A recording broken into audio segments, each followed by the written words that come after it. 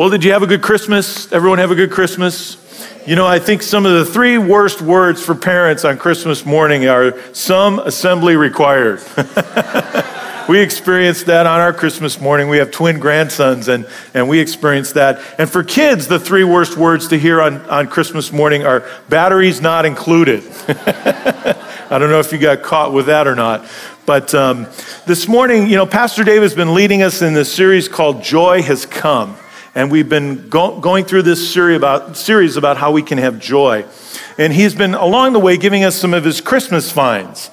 And he's been sharing with us some Christmas gifts that you can bring. So I thought this morning I would share with you some New Year's resolutions that people have made, okay?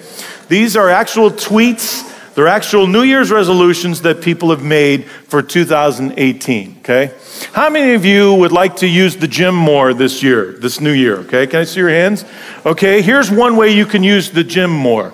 This is actual tweet. I want to use my gym card more, and there they are using their gym card to cut a Danish roll or whatever. Here's one. How many of you would like to burn more calories in this new year, okay? Here's a way you can do it. Just burn 2,000 calories. That's the last time I'll leave the brownies in the oven while I nap. Yeah. This next one is, somebody said, I want to exercise more. But if you look at the parentheses, it says, exercise my right to eat more tacos. If you're like me, you're attracted to that one. Here's one. My New Year's resolution is to be more assertive, if that's okay with you guys. I don't know how many of you have been guilty of this, but my New Year's resolution is to try and put less than 4 chapsticks through the washer and dryer this next year. Yeah, or gum or crayons if you're a parent, right? Yeah. A friend of mine sent me this one. He said, I'm going to start writing my book on procrastination as soon as I get around to deciding on a title. Well, I heard a statistic recently that only 8% of Americans keep their New Year's resolutions after 30 days. That by February, those desires, those resolutions that you and I plan, we're no longer practicing. There's no even resemblance of a New Year's resolution. This morning, I want to talk about taking new territory for God in this new year. And I want to encourage you to turn to Joshua chapter 1. If you're not there yet. You know, we as a church, as Pastor Dave said, we're planning on taking new territory in this new year as we, Lord willing, move into our new children's and worship center. It's going to be an awesome time together. And we are, as a church, along with that, we're wanting to take new territory in Patterson and plant a new church through the leadership of Pastor Jeremy and see great things happen in that community. But maybe on a personal level, there's some territory that you want to take in this new year. Maybe it's in your finances. And if I can make a shameless plug right now, we're going to have Financial Peace University offered in January. And if you want to do something different than what you've normally done with your finances, this is a great way to do it. It'll start the end of January.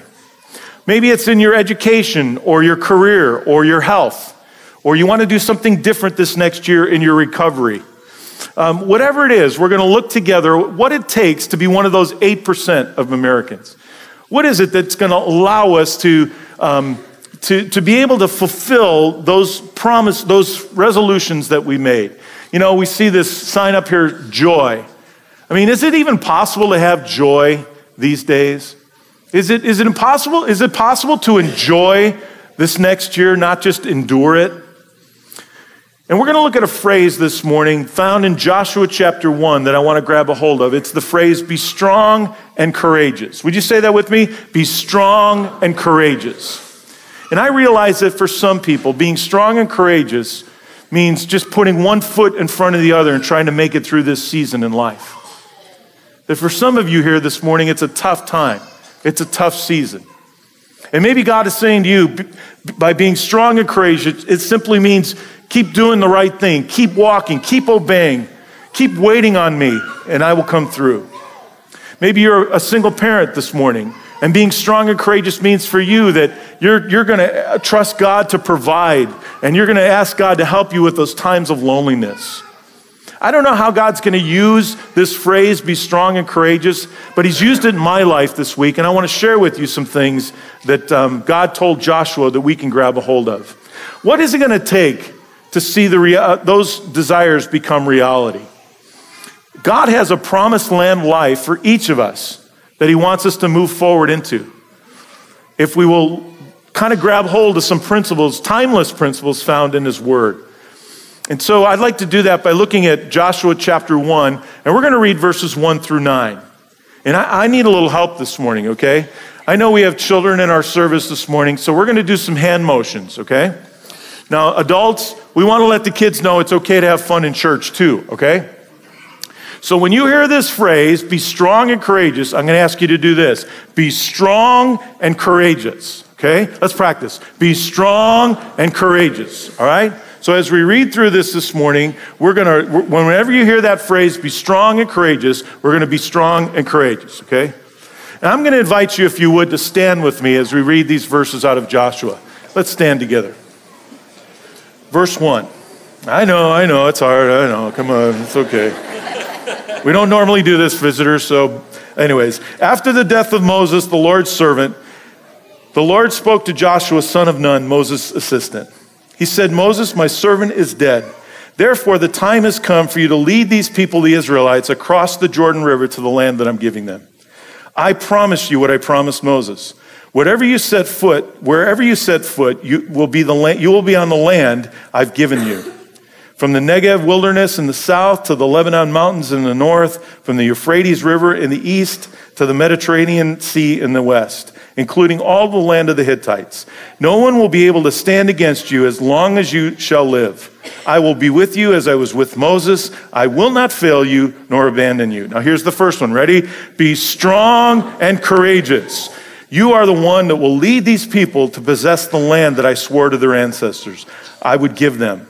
Here's the second one. Be strong and very courageous.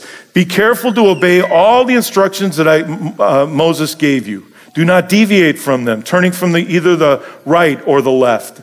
Then you will be successful in everything you do. Study this book of instruction continually. Meditate on it day and night so that you'll be sure to obey everything written in it. Only then will you prosper and succeed in all that you do. This is my command. Here it is again. Be strong and courageous. Do not be afraid or discouraged, for the Lord your God is with you wherever you go. Father, I pray that you'd open up your word to us, that whatever you might need to say to me or to anyone, Lord, that we would just be listening and we would be hearing what you have to say. God, thank you for your word and that it gives us hope. It gives us help. God, it gives us healing where we need to be healed. We give you thanks, Jesus, for how you're going to use this time for your glory. In your name we give thanks. Amen. You may be seated. Joshua had every reason to be filled with self-doubt. He had every reason to look at what was ahead of him with a lack of confidence and be fearful and hesitant and anxious. He had just lost a close friend, a mentor, a leader in Moses. It was Moses who, a little over 40 years before these words were written, led the people of God out of Egypt. God had provided for them time and time again, and then they made it to the border of the promised land, the land that God had promised to give them. Moses decides to send 12 spies into the land and scope it out and see what it was like. And 10 of those spies return, and they're skeptical, and they give this negative report. And they say, people are living in the land. Someone else is occupying that land that God has promised. There's walled cities in the land. There's strongholds that will need to be broken down. There are giants that we'll face if we go into the land. 10 spies said that we can't do it. It's too challenging. There's too many obstacles. But 2 spies, one named Joshua and the other named Caleb, said, yeah, there's giants in the land, but there's a giant upside to going in and taking the land that God has promised to us. Well, instead of believing Joshua and Caleb, the people chose to believe the negative report, and as a result, they spent 40 years wandering aimlessly in the wilderness. As we come to Joshua chapter 1, they're at a point of decision once again. But this time, they're without Moses. Would they continue to wander aimlessly and shrink back and play it safe and kind of, just live randomly in life? Or would they move forward by faith into the land that God had offered to them? Some of you here today may be like that. You may be on the border of something big for God. Maybe you're on the border of crossing that line of faith and giving your life to Jesus Christ. Maybe you're on the border of doing something daring with your life, or trusting God, or stepping out in faith to see something great happen. But fear and anxiety have kept you from acting on your faith in God. The paralysis of analysis has kept you living in fear and anxiety rather than strength and courage. In his book, Anxious for Nothing, author Max Lucado says, the United States is now the most anxious nation in the world. He says that the land of stars and stripes have become the country of stress and strife. So the question I want to ask this morning, is there a better way? I mean, is it even possible as we look at this new year to be strong and courageous? I mean, we look at our government and how divided our government is. We look at our world. We hear about terrorism or North Korea or ISIS. Is it really possible to believe that we can be strong and courageous in a world of chaos? Well, I believe that there are some things that God told Moses or Joshua in this first chapter of Joshua that if we can grab hold of, I believe they're timeless principles that they can help us no matter what we face, no matter what's ahead of us in this new year, we too can be strong and courageous. So would you take some notes this morning? The first one is this. If we realize this, first and foremost, I have his purpose to live for. I have his purpose to live for. Look at verse 1. After the death of Moses, the Lord's servant, the Lord spoke to Joshua, son of Nun, Moses' assistant. He said, Moses, my servant, is dead. Therefore, the time has come for you to lead these people, the Israelites, across the Jordan River into the land that I'm giving them.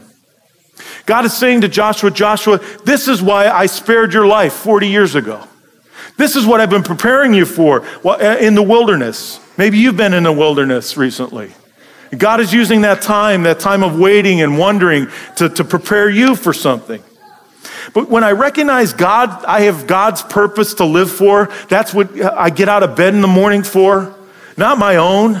I can I can be strong and courageous. The question is, what is God's purpose for my life? Our mission as a church is to love people one step closer to Jesus. You hear that quite frequently here at New Life. And we believe that for our children, we believe that for our students and our adults, our life groups, our classes that we offer. We want to see people take one step closer to Jesus. But as important as that is not God's ultimate purpose for our lives or our church. Some might say, well, God's ultimate purpose is our salvation, to rescue us and to forgive us. And as important as that is not God's purpose, ultimate purpose for us.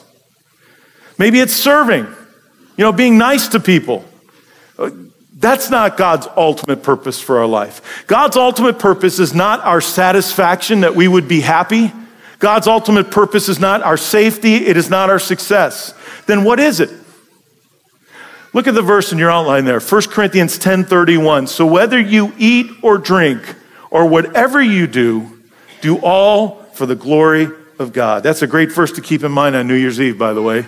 Whether you eat or drink or whatever you do all for the glory of God. You see, God's ultimate purpose for our lives is that we would glorify him, that he would be glorified.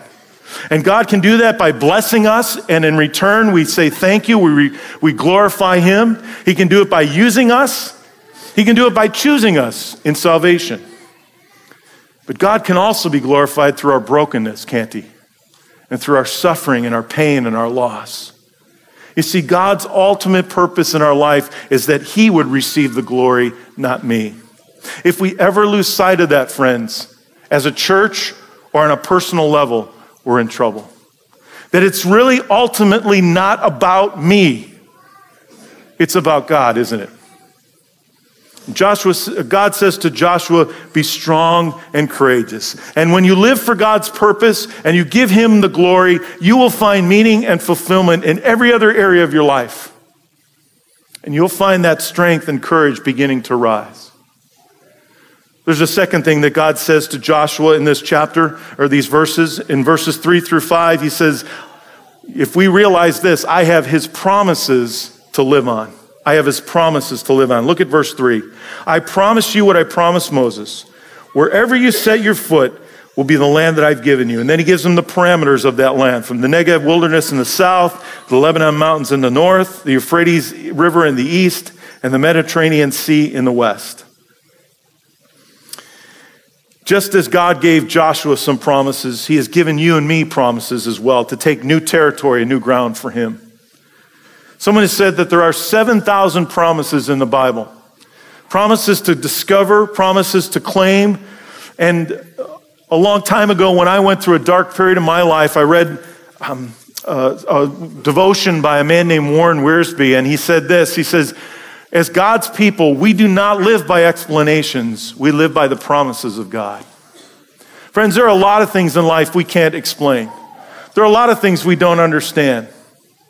This past week, I had a funeral for a 28-year-old young man. At the same time, a young man that was in our church in Tracy when we were there, a CHP officer was sitting on the side of the road, and a guy plowed into him and killed him, leaving him with his wife with 3 young children. I don't understand those things. I can't explain those things, friends. 33 years old. But we don't live by explanations. We live by the promises of God. Can I share with you one promise that God gave me when I went through a dark time in my life? It's Isaiah 41, verse 10. It says this, don't be afraid, for I am with you. Don't be discouraged, for I am your God. I will strengthen you and help you. I will hold you up with my victorious right hand.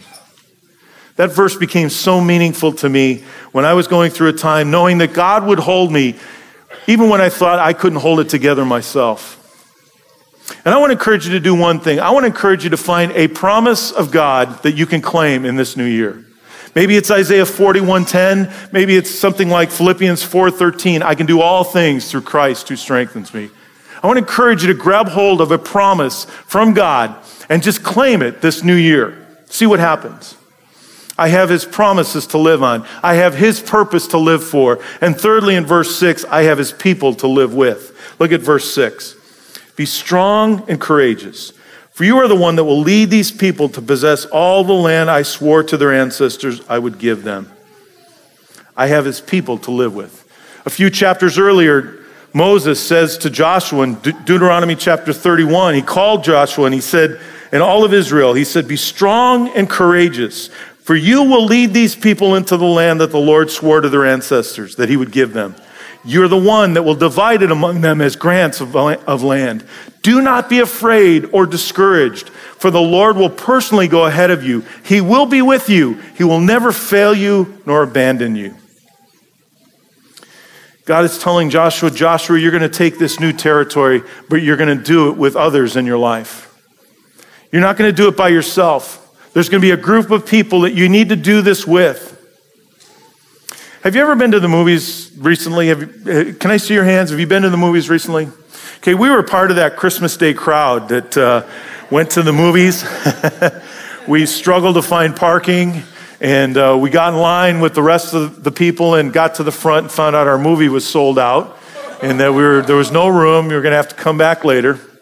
And we came back later, and we had to, get through all the crowd, and we sat down, and the lights lowered, and the previews, the 45 minutes of previews, went on, and as I was sitting there, I was thinking, you know what? Church can be a lot like going to the movies.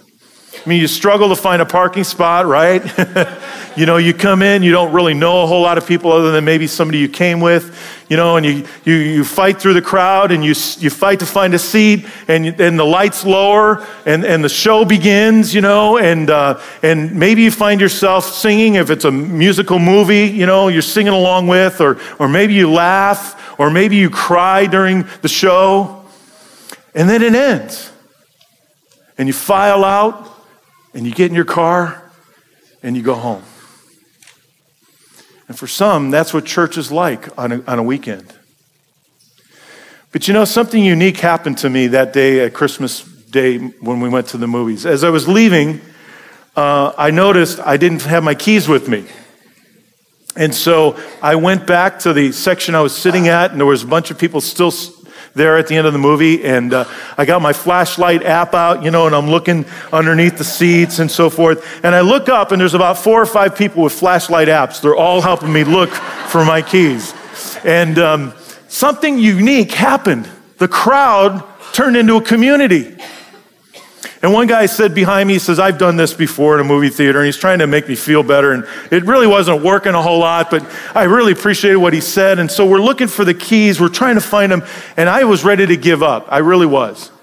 And finally, one of the guys with the flashlight app said, what's that? Well, in between the theater seats, there's this little ledge, okay? And my keys had dropped down on that ledge. I was looking all over the floor and couldn't find them. Friends, I would have never found those keys without some help. And when you go through the times of loss in your life, and you go through times where you can't understand and you can't figure things out, you cannot do it by yourself. You need others in your life to journey with you. That verse in your outline there, it was a verse that we read in our men's Bible study on Tuesday mornings as we started the book of Romans. It's written by Paul, and he says this, when we get together, I want to encourage you in your faith, but I also want to be encouraged by yours. And I thought to myself when I read that verse, that's what life groups are about. That's what community is about. It's being encouraged by others, and it's encouraging them. That when you go through times where you have a hard time figuring life out, people can help support you, and vice versa. Those of you who are in recovery know that you can't fight this battle on your own. You need other people in your life supporting you, encouraging you, keeping you accountable. Some people have wondered, Jim, why are you so passionate about groups? Why are you so passionate about life groups? Why do you feel so strongly that every person at New Life should be in a group of some kind? Well, first of all, I think it's biblical, okay?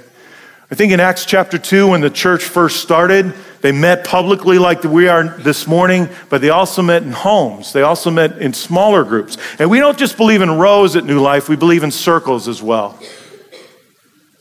But another reason is I can't believe that how they can deal. I can't imagine how people can deal with the stress and anxiety of life without God and His people in their life.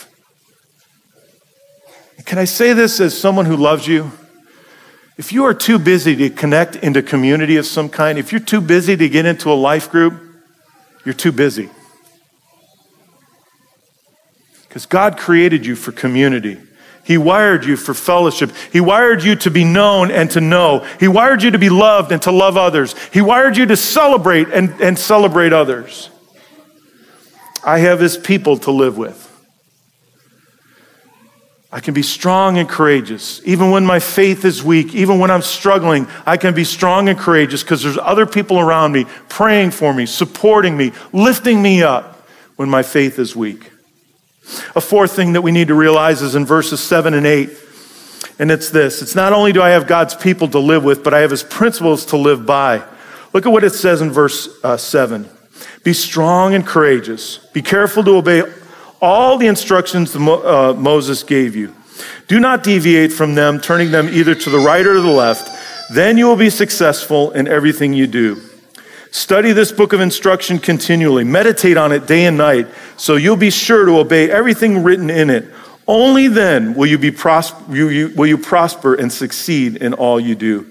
Friends, that's the only place in the Bible that the word prosper is used, is here. And if you want to prosper and succeed, it says we got to get into God's word. We got to meditate on God's word. We got to remember God's word. The fourth thing is this. I have His principles to live by. That word meditate, would you circle that word? That word literally means to mutter. It's like a low sound. As you go through your day, you kind of mutter God's word.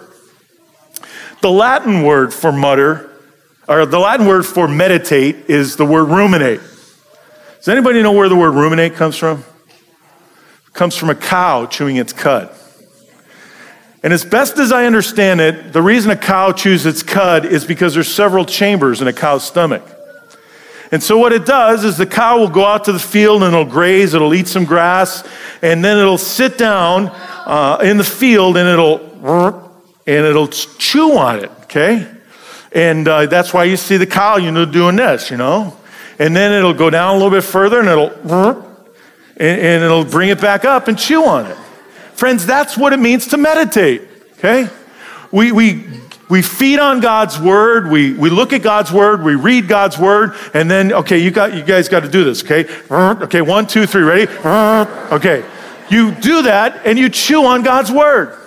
Now you might want to tell the person next to you, say excuse me when you do that, but so when you and I meet, and we meet in the hallway and we do that, you know what that means, okay? But that's what meditate is, okay? It means that I get into God's word, I read God's word, and I remember it as I go through my day. You know why I think it is that people fail to keep their New Year's resolutions? They don't review them. They don't remember them. They don't think about them. The same is true with God's word.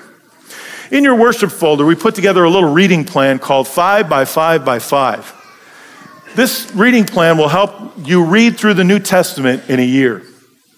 It's 5 minutes a day, 5 days a week, and there are 5 ways that you can remember and meditate on what you read throughout the day. Now, if you want to take this to a whole nother level, I encourage you to do this. Find somebody else who wants to do this reading plan, and then every day text that verse. You read your chapter, and you text the verse to the person, the one verse that stood out to you. I'm doing this with 2 other men in our church right now, and I have to tell you, there are times they get up at like 3:30 and 4 o'clock in the morning, and there's mornings I get up and I don't need to do my Bible reading, and I see those texts on my phone. And I say, wait a minute, if they're doing it, I need to do it. This will help you take you to a whole nother level, okay? Also, this weekend, if you need a Bible, we have some complete Bibles that we want to give you if you need a Bible, okay? If you'll stop by Starting Point as you leave this morning and just tell them, I'd like a Bible. We have the New Living Translation. That's the version that Pastor Dave speaks from. We want to get a Bible into your hands. So if you have a reading plan and God's Word, you have a plan. Can I share with you another gift that God's given to the church? It's an app that you can download on your phone called YouVersion. If you don't have this app on your phone, you need to get this app. It's free. It doesn't cost anything. And when you download that app, you can read any part of the Bible in any version you want. And there are some reading plans, 5 7-day reading plans, like if you're struggling with anger or depression or whatever, your marriage, there's reading plans that you can go through. Now, what's so helpful to me is I have ADD, okay? And so I can get distracted really easy. What I will do on this app is there's an ability to listen, okay, to what's being read. So I will take a chapter and I will listen while the guy reads the chapter. It helps me stay focused. And then I'll find that verse that's important to me and I'll text it to my two buddies. That has helped me so much to meditate and remember and, do whatever you need to do to and chew on God's word, okay? Can I show you one way that I meditate on God's word? This is a picture of my dash, okay? And you may not be able to read that verse, but it's about anger, being slow to become angry. Because I am one of those people that struggle with, the maniacs on the road, okay? I'm just being honest. And that verse has helped me, okay, to review it and to remember it and to think about it. Now, sometimes I'll change that verse out and I'll put a different verse in, but that has helped me so much to keep it before me, okay? So just get a 3x5 index card, write a verse out and put it somewhere where you'll remember it and see it. See what happens. I have God's principles. Friends, this is God's syllabus for success. If we want to live a successful life, we need to get into God's word. And even more importantly, we need to get God's word into us. Look at what Psalm 119 verse 9 says. How can a young person stay pure? By obeying your word. Verse 11 of Psalm 119 says, I've hidden your word in my heart that I might not sin against you. Friends, you will not always have a Bible with you, but you can have God's word with you wherever you go. And you do that by getting into God's word and meditating on God's word and remembering his word. I have God's principles to live by. Friends, there's not a specific verse, chapter and verse for every situation you're going to face in life, but there is a principle from God's word that will guide you, okay? And you need to get into God's word to find those principles so that when you go through those specific situations, you have a guiding principle that will guide you. The last thing is this, in verse 9, it's this: I have his presence to live in. I have his presence to live in. Look at verse 9. He says, this is my command, be strong and courageous, and do not be afraid or discouraged, for the Lord your God is with you wherever you go. Now, if you're like me, if we didn't read verse 9, it didn't have verse 9, this would be kind of like a motivational speech that God gave to Joshua. Sounds a little bit like a speech one of my coaches gave, when I was playing sports. You got to be strong and courageous out there. But then he includes verse 9, be strong and courageous.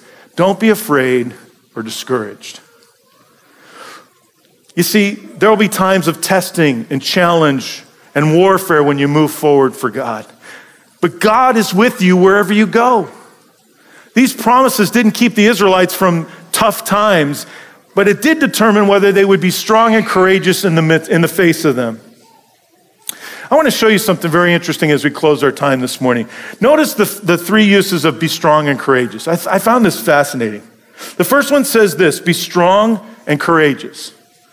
The second one says be strong and very courageous. Verse 9 says be strong and courageous, and in the original language there's an and there, and do not be afraid or discouraged. Now, I wondered why it is that God said to Joshua, be strong and courageous. Then he said, be strong and be very courageous. Then he said, be strong and courageous and don't be discouraged or afraid. Friends, there are times in your life when your courage meter, your strength meter is going to be about half full. And God's going to say to you, be strong and courageous. There's going to be times in your life when you're going to be very courageous. When you're going to be like a racehorse in a gate that wants to bolt out and do something big and bold for God. But there's going to be also times in your life when you're struggling with discouragement, and God's word to you is simply be strong and courageous. And wherever you're at in this life, wherever you're at in your life, God says be strong and courageous. If your tank is half full this morning, be strong and courageous.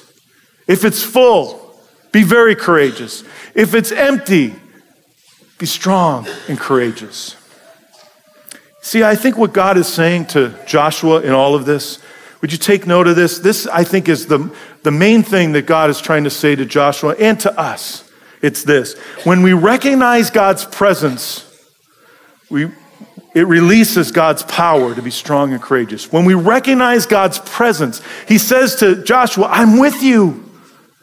Don't ever forget that. I will never leave you. I will never abandon you. I will never forsake you. And when we recognize God's presence, it releases God's power to be strong and courageous. When our kids were growing up, we would pile all 5 kids into a minivan, and we would take off for vacation. And because we didn't have a pool, a lot of times we'd find a motel that had a pool. And there'd be times where the kids wanted to go swimming, and Elizabeth, my wife, and I, we would go down and we would sit by the pool. And when our kids saw us there, they would say things like, Dad, watch this. And pretty soon, they do this thing where they dive in the deep end, or they do this crazy thing. Then they get out of the water and they'd say, Dad, watch this. And they probably do the same thing a little bit different. And they must have done that 20 times. Have you ever been there? You know what I'm talking about? What would happen if we realized our Heavenly Father was watching us? What kind of courage, what kind of bravery, what kind of strength would we have? What kind of things would we attempt if we knew our Dad, our Heavenly Dad, was watching us? Would it make a difference? I think it would. And when I have his presence to live in, and I have his power to live in, I can be strong and courageous no matter what I face. Friends, the thing I don't want you to hear this morning is that this is about living in our own strength. We believe here at New Life that strength is found in surrender. We believe that life is found in surrendering those areas of our life and giving those things to God and allowing Him to work. Would you take note of this? If I try to live this Christian life on my own strength, I will either become one of two things. I will either become conceited or defeated. Either pride or discouragement will set in. If I think that somehow I can be strong and courageous in my own strength, I will become either conceited or defeated. No, it's not about us. It's about the Lord working in us, empowering us, strengthening us, encouraging us. Years later, there would be another man named Joshua that would be born. And he too would lead a group of people into a new way of life. He would eventually give his life so that others might live. And he did it to provide forgiveness and hope. This man named Joshua came that we might not just survive those things in life, but we might thrive. Because you see, the Greek word in the New Testament for Joshua is the word Jesus. And the great thing about knowing Jesus and having a personal relationship with Him is that every day is a new year. It's a new beginning. It's a new start. And we can be strong in our loss and our loneliness and our stress, our success, when we realize I have His purpose to live for. I have His promises to live on. I have His people to live with, His principles to live by, and His presence to live in. Will you be strong and courageous and trust God for some new territory in this new year? Let's pray together.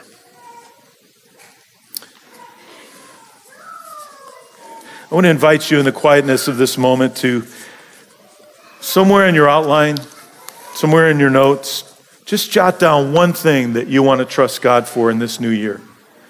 One area. One thing you want to ask God, help me, God, to be strong and courageous. Whatever it is. Just take a moment as we stand at the threshold of this new year to say, Lord, I want to trust you for this in my life. I'm asking you to help me take new territory for you. Why? So that you would be glorified. You would receive the glory. And Father, if there's anyone here that does not know you and doesn't have that relationship with you, I pray that they would understand that how much you love them and how much you desire for them to be in relationship with you. And Father, that all begins as we surrender our lives, our issues, our brokenness, our hurts, habits, and hang-ups to the only one that can heal us, Jesus Christ. Thank you, God, for the work you've done this past year in our lives and in our church. Thank you for what you want to do in this next year. We commit ourselves, our families, our church, this next year to you, Jesus. In your name we give thanks. Amen.